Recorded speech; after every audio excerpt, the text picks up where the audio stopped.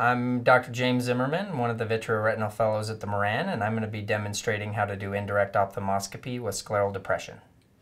So, indirect ophthalmoscopy is a complicated procedure that takes a lifetime to master. However, the basics are put the indirect ophthalmoscope on and make sure that the light is centered in each eye independently, and you can move the eyepieces on either side if you need to. And then you position so that you're facing right at the patient and the light's shining in their eye, and place the lens in front between the eye and your scope, and you should be able to view the retina by just slightly moving. All of the movements are backwards and upside down, so depending on what you see, you have to move in the opposite direction that you think you should, which sometimes can make it very difficult, which is why it's a practiced skill.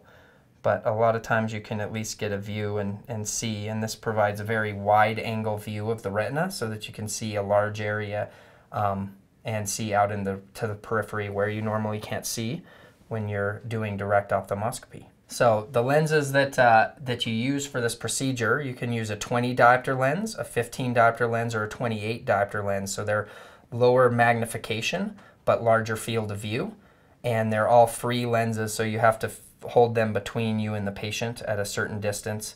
Usually I like to brace on the patient with my finger, which allows you to keep a constant distance, and then you can just kind of make micro adjustments, but that way you're more stable. If you try to float like this, it's very difficult to maintain a good view. And then we'll show how to do scleral depression. It's basically a complicated maneuver using both hands when you're doing indirect ophthalmoscopy. So what you'll have the patient do is, if I'm going to depress her superior portion of her eye, I'd have her look down and place the depressor in her eyelid, and then have her look straight up towards the ceiling, and then do the same indirect ophthalmoscopy, and then gently press on the sclera, and you're looking for the edge of your depressor, and that allows you to see some areas that are not visible just due to the optics of the eye. So that you can see the entire retina, including the pars plana. So that is indirect ophthalmoscopy with scleral depression basics. It takes, like I said, a lot of practice, but making sure that everything's in alignment, and then making sure that you're keeping your hand constantly resting on the patient's cheek makes it much easier.